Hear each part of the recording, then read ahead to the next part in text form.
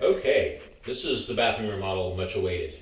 Wanted to show you some things. So this is the walnut top, came out amazing. This is a solid slab, and what we did is we cut the back of this off, or the long side off, to fit up against the wall. The piece that we cut off became the backsplash, so you can see that's actually what we cut off. So that's just part of that tree. So this is the whole tree from here to here, this slice. And it's a live edge. This is actually, the bark was right on top of this on both sides. It just looks really cool. We did something kind of weird you don't see very often, is, in fact you never see, is undermounted glass sinks on these. I looked everywhere and nobody knew how to do it, so I had to figure it out, but it's pretty cool. So I liked that better than sitting on top. Okay, on to the shower.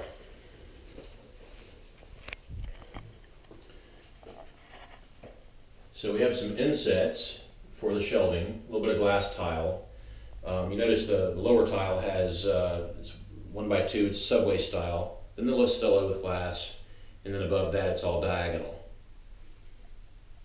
And the really amazing Star Trek time machine ceiling. That's fiber optic lighting up there with, and it changes colors, lots of different colors. And it's clear glass tile on top of that with clear adhesive so that the light would go through. Okay, and then there's just some inset shelves there, and that's about it.